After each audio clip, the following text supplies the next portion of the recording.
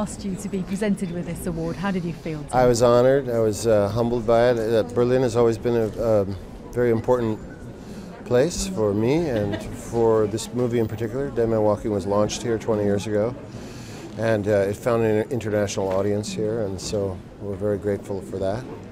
And I've been a jury member here in Berlin, and I always pass through whenever I'm in Europe to try to have more fun. What is so special about the Berlinale that is different from all the other festivals? I think it's more adventurous festival. It has more of a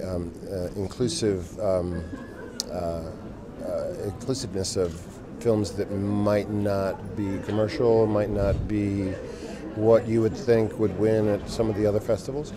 And so it's always going to be some films here that are quite interesting that should be seen, you know.